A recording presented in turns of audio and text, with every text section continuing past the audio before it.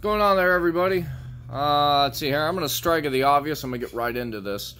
There's a lot of people nowadays calling people with scams. The IRS scam, the tax scam, the you're going to be arrested scam, you know, the Social Security Administration, the U.S. government grants department. Even now, they've got mortgage scams where people call you with, oh, we want to help you refi and what this. It's all phishing scams, okay?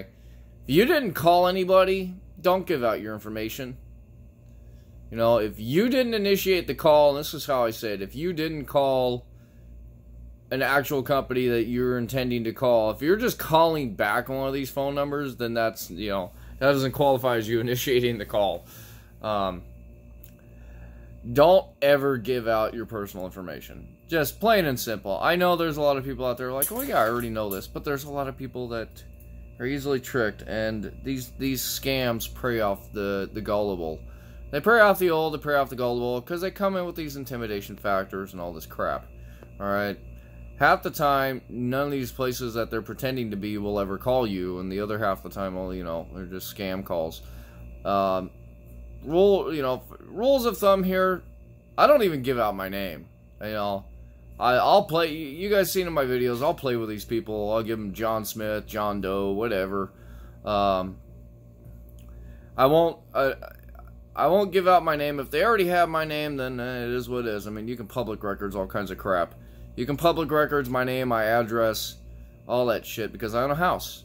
Your name goes into the public hat at that point.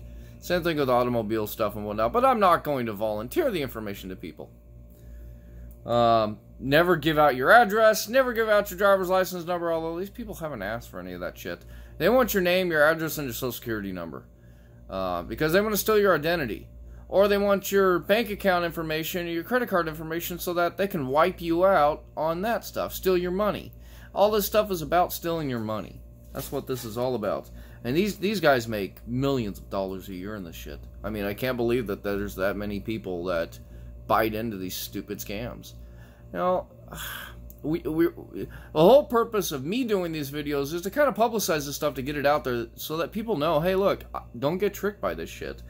The more and more we publicize this stuff, the less of an opportunity these scammers are going to have to take advantage of somebody. So, yeah, I mean, it kind of is what it is. I mean, I'm common sense here. I don't give out my information even to people that I do deal with. You know, unless I have no choice and I have to. But most of the time, I won't give out my social security number. I won't verify my address. I won't do none of that crap. The only time I'll do any of that stuff, and even that, they usually only ask for the last 4 of your social, is when I deal with my bank. And I get that. That's for security. The only person that's supposed to have that number is me. I don't even give it to cops. I give them my driver's license. They can go run that shit all day long. I won't give a cop my social security number either. They can pull you up by name and date of birth. They don't need your social. Not to mention, they have computer systems now that give them photos, so they can even get a photo when they pull the name up and look, and hey, is that this guy or no? You know? That's why you shouldn't lie to police, especially about who you are.